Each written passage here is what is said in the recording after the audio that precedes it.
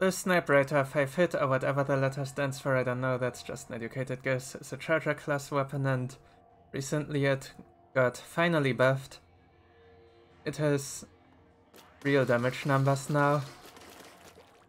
So yeah, I'm gonna just remake this whole guide because I think it changes the way the weapon plays enough that warranted. What did not get changed is the paint that I'm already showing right here.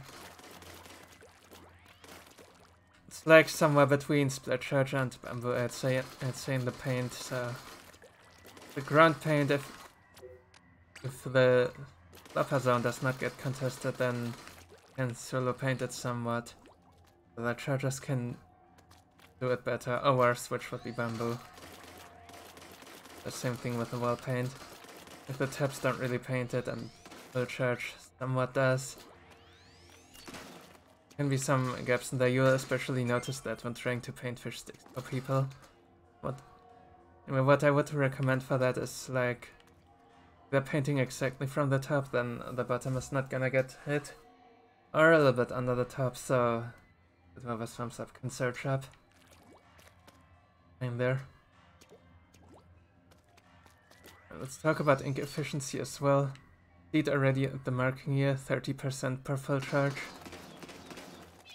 You can exactly throw a bomb after or before it. Then out of a full tank, of course, that means you get to do 3 full charges. I'm like not gonna show that right here. Then you'll have 10% left over to do some... How many taps can we do roughly? 4, 5, something like that. You have to like paint your feet and swim and refill a bit and stuff. So that's actually kinda cool that that is possible as well. And something that you also may have seen here already is I don't actually use all my shots and get that ink immediately refunded. Not all of it, of course. I'll just for now. The ink for the 5th shot wasn't used and I got that back immediately. The rest I had to usual. Right, so that is how the weapon works. So the range, long range, I believe roughly splatter scope range. The shot, of course. The damage is just as before, 60 for tap shots. I believe the tap shots also use a bit less ink actually. Not sure how much that was before. Note. What's really interesting is the full charge. Went from 160, I believe it was, to 240. Well, that is actually a real number. 2-shot the cohocks with that, you still 1-shot shams. Because with massive overkill. So yeah, that hasn't changed. You still really do not wanna deal with shams so small for a match, especially charged. Everything that has high HP get handled much better now. 500 HP bosses. You still need 3 shots, that hasn't changed, but something new that changes now. You can do 2 shots and then a tap. If you happen to be up close, then that will knock out that 500 HP boss. Grapple shield would still be 3 shots. Actually, it was 4 shots before, now it's 3 shots, so that is an upgrade right there. And speaking of tap combos, there's a very obscure one that as well here. You can do 1 shot of a full charge and then a tap. Of course, that's very rare that that would actually happen because you would need to be close. The tap is already out of range here. And this close on the ground, then you could do it. Yeah, that is very rare. One case where I could see it happen to come to play is this is here the platform on the top by basket on spawning grounds normal tide or high tide. From normal tide. You're standing here, you're throwing 4 shots to kill 2 things, and then right as that happens to be here by the side and attacking, then you can like kill that with the rest of it. Yeah, so yeah, very situational, but that is possible application. Another thing I might wanna show you is the partial to 100 here.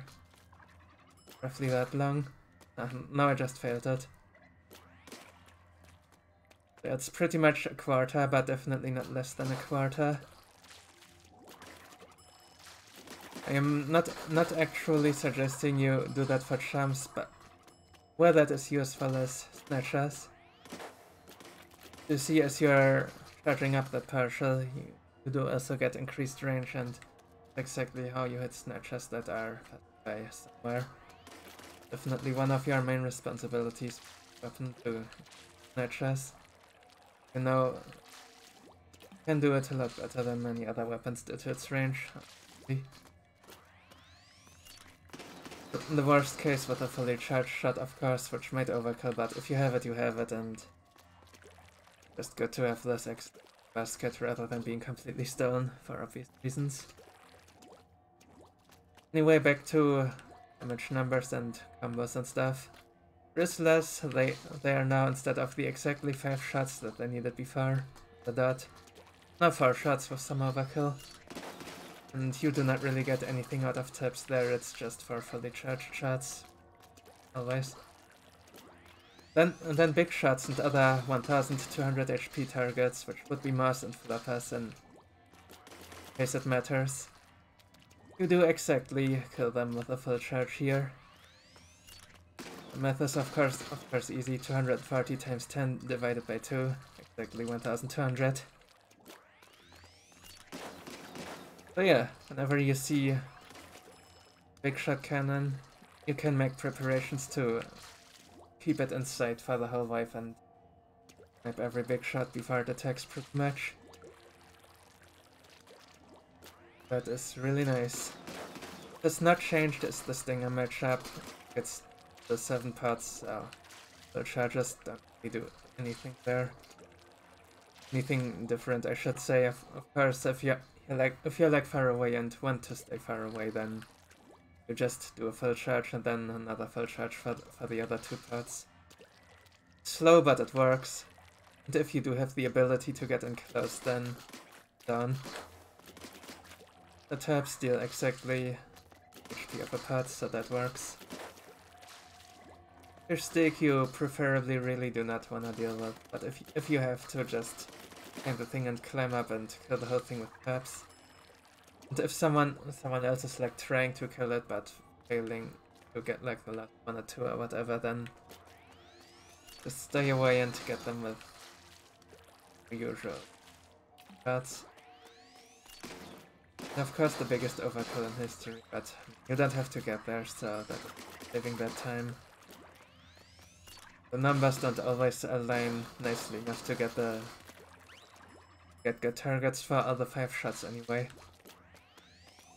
Like, if you see something that you can shoot, then by all means shoot it, but if you don't, then don't be afraid to that, especially if you are like low on ink. You need to be refilling soon. If you're closer to fill, then by all means just hit random things if it's not efficient. Alright. Oh, yeah, right, another thing I should mention about bosses, because Salmon lids. Let's say this is a lid now. What you can do is like be far away and aim right at the top without having to climb them. Do that with many long range weapons. That's a particular nice thing to do with the Snipewriter. That is one of the things happens to be quite good at. But still, you don't need 3 shots exactly there, just barely. Make sure that I'm not messing up your heart here. If you're missing a bit, then that's fine. You have up to 2 backup shots. Yeah, pay attention. Right, that I believe does cover all the bosses. With that, let's get to the night waves. First up, let's talk about gorillas. With the changed damage numbers, gorilla interactions are also different now. You need 2 fully charged shots to stun it. Then if for whatever reason you need to solo a gorilla at some point, 2 full charges will do it, stun included. Does have 2200 HP, I believe. Quick.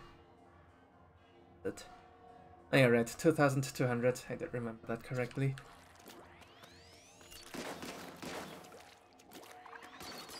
Yeah, but however, while you're doing that, of course, always make sure that you never get attacked by small frays, because small frays are really bad for you, obviously. Especially when you're trying to do things with full charges.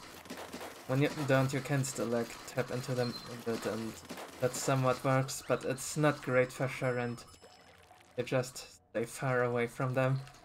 Like always make sure that you put at least one teammate between you and the gorilla. And of course also try to make sure that they're not body blocking and stuff. I mean, you cannot always prevent it when they're just being that stupid, of course.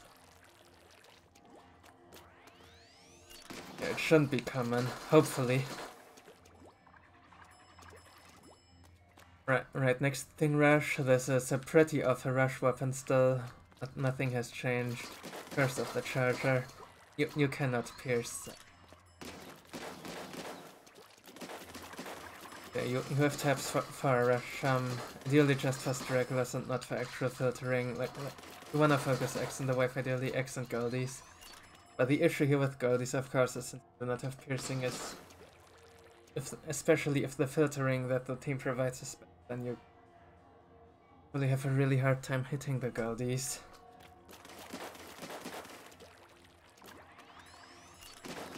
That's definitely not something that can be relied on. Filtering has to be good, and if it's not good, then you can definitely consider just spamming whatever's in front of you. Hopefully things will work out that way. Need to have a good read on what is actually happening there and figure things out on the fly. Mud mouse, just use bombs, throw eggs. If you really have to, you can like get cohogs with the full charges and like okay. Ideally there will be a better weapon for it in the comp. Look at the comps, and if there really isn't a better weapon or anything, then that, but not, then well, then don't use your main weapon ever. Tornado, similar thing. Don't really use your main weapon ever, except for exactly one thing. That is to open the second box. There's 1200 HP again, the magic number for the full charge. You're pretty much ideal for doing that, and then also throwing a few X of that into the middle. See that. Then Mothership, like the long range weapon, use your long range to snipe as many Chinooks as possible. Use your full charges and manage your ink correctly. Well, there's nothing in the sky for you to shoot. That also means make use of refunds, like don't be hellbent on using all your 5 shots. However, it's also fine to like use your 4th and 5th shots or whatever on chumps, just whatever, especially snatchers of course, but you can hit lessers with them too. Hearing in spots where they will. Well, it is still better than just wasting a full charge by. Look at the battlefield. Especially look at this guy. Nothing new there. That, I believe, covers on website. Cohort charge, I guess, default to cannon if the team lets you. Same as with other weak or unflexible weapons. I wouldn't say this thing is too weak at this point. Flexibility. Not the greatest, and the cogs would just be too many to actually use your main weapon well. So, cannon. Alright, that is everything about the fresh new Snipewriter. This is actually a real weapon, and I'm what they did with it. First, there is this here. Reminds a bit of the curse of the old tent umbrella, which fortunately is also a thing of the past now. More on that Umbrella Guide. It does not hurt the Snipewriter quite as much. Hurt that. So I think we can handle that. Alright. Will be that.